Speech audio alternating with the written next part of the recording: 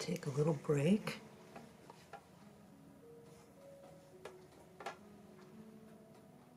There are times you get interrupted, so don't be discouraged.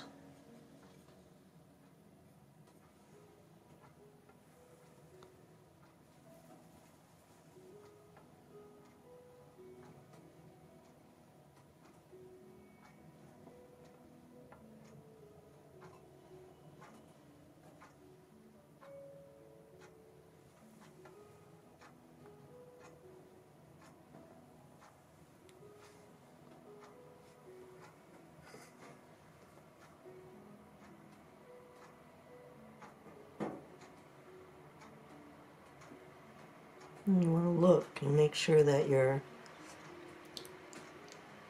creating the same size spots from side to side. Right here I need to add a little bit of the other spot, being covered up by the feather on top of it.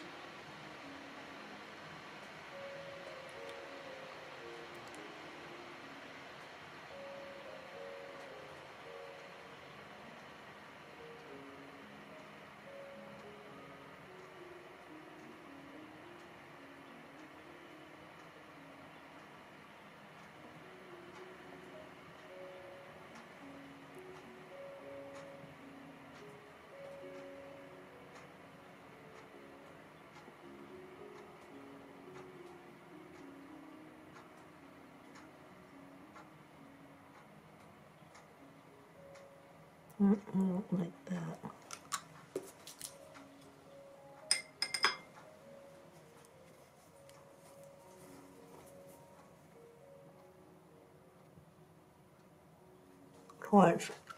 That's why it's better to do that outer spot on the outer edge of the feather, and then you know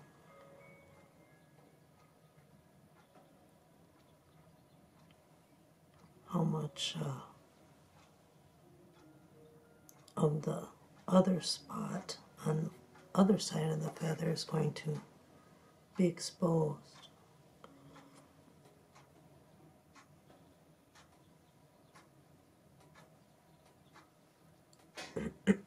I've said this before in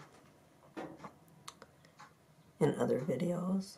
When you're painting, it doesn't happen the first pass or the second pass or even the third pass. Sometimes it takes even more than that. And as you add your subsequent layers, the bird comes into focus. The feathers, the detail, all of it comes into focus with each pass, just a little bit more into focus. And the final result, when you've done all your passes, is a very soft looking bird.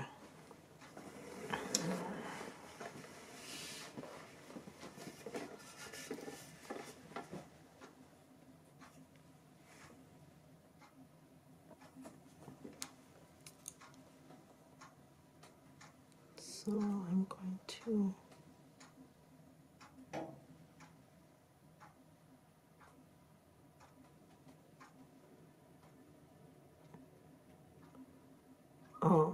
come back with my second and third passes. Make this a little bit larger feather spot on the feather, I mean.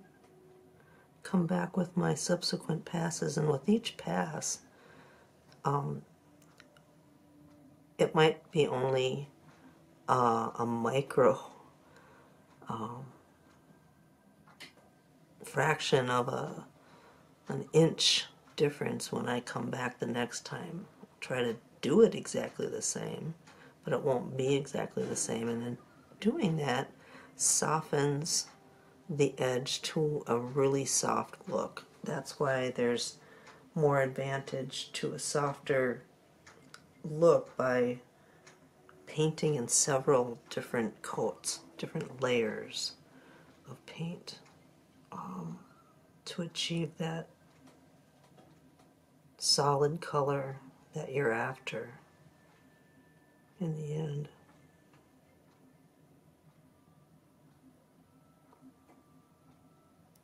So again, I'm comparing to the row adjacent on the other side to make sure that these feathers are the same size.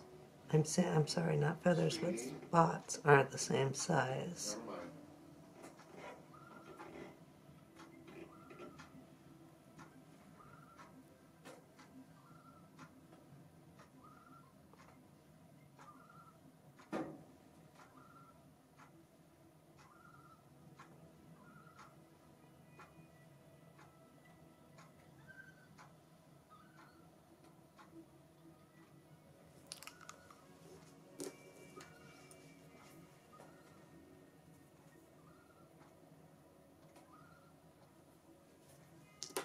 Always keep that brush handy for wiping off. Oh,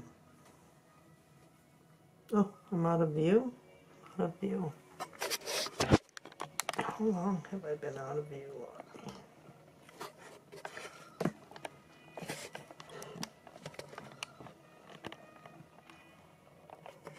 There we go.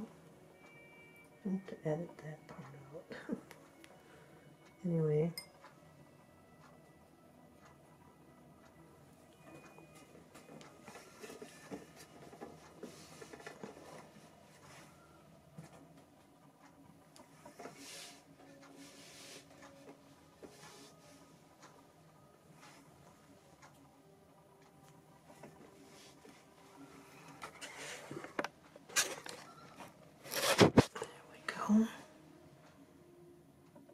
Make sure I'm in focus here.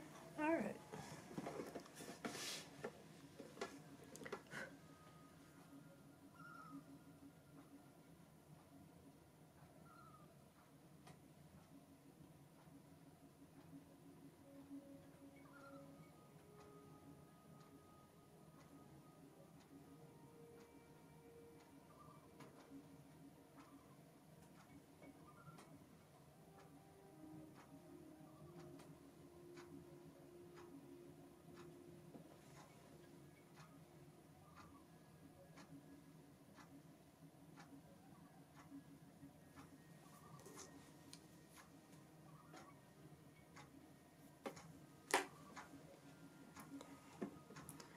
So this is more of this feather here.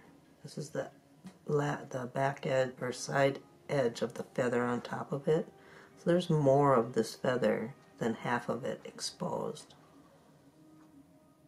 So I bring my spot right up to the edge.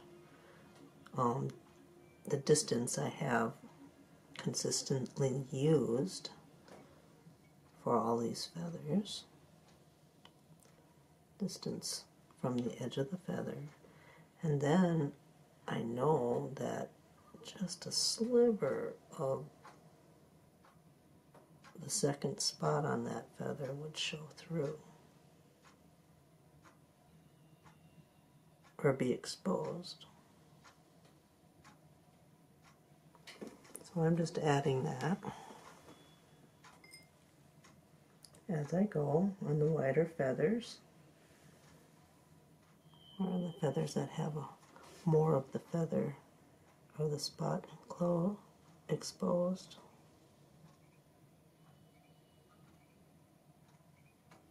And again, making sure to stick to the right size according to the row across.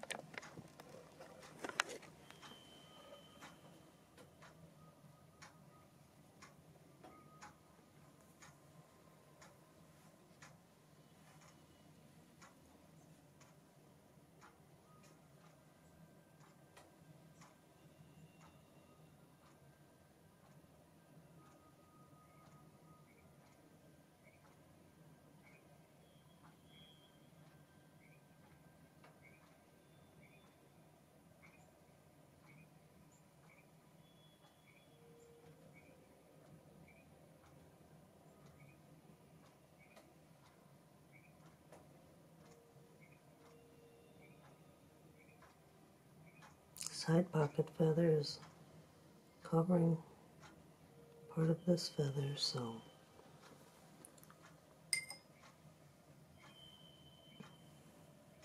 to account for that,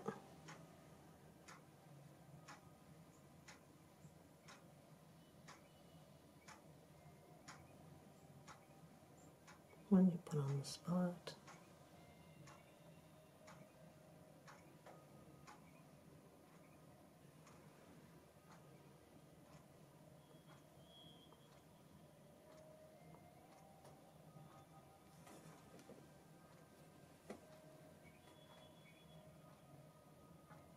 use Gamblin fast matte paints. Dry pretty fast. You know, that's kind of nice.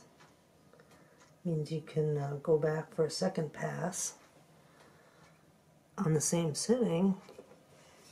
If you have a large bird like this to cover, by the time you finish that last side, you can go back and start over and not be just pushing oil paint around. If you don't wait long enough for the paint to dry, and oil paint, it can become a real mess because you're pushing paint around and it's mixing in with itself, and it can turn to mud real fast if you don't give the paint enough time to dry. So sometimes carvers who are impatient will end up having to start over, strip their bird because they didn't take the time to let the paint dry before they moved on to the next step. So that's pretty important.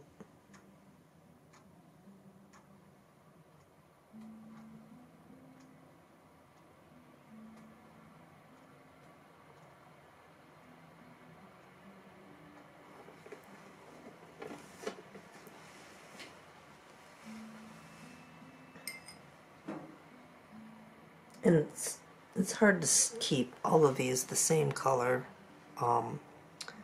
shade of white because I'm going back and forth from the palette to my bird, and when I come back from the palette to the bird, my brush is more full of paint. And then it slowly loses that paint and is distributed onto the bird, so it's not there, and creates a lighter spot. So next time around, these white spots will become much more solid looking, and you don't fret over there not being the same color right now. Right now you're roughing in the spots more accurately.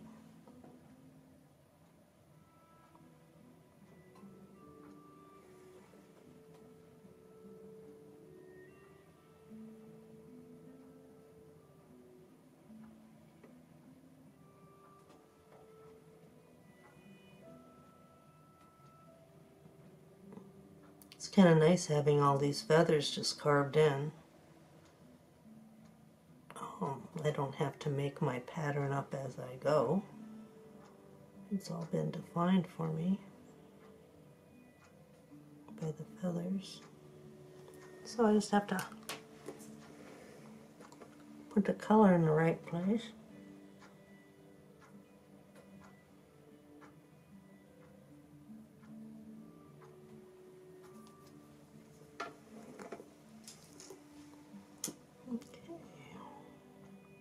Just clean up a lot as you go. If you're not happy with what you just put on there, come back with that clean brush and a little bit of medium. Remove what you don't like and do it again. Or just remove what you don't like because it's too much. People get really balled up about painting, and it's actually the most relaxing part of carving wildfowl, because you get to, you did all of this work already, and now it's like you're putting on the makeup. Final touches. Alright, here we go.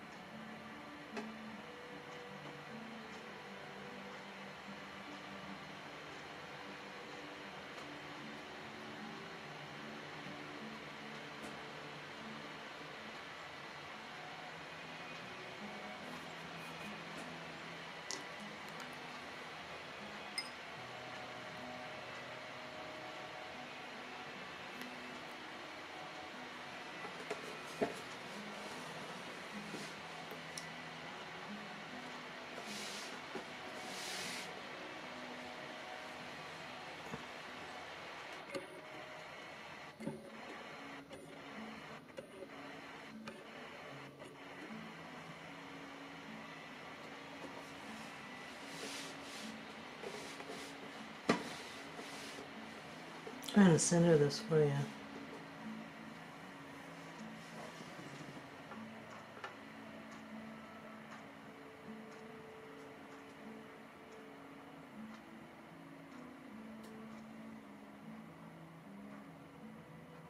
See, I just came back from the palette.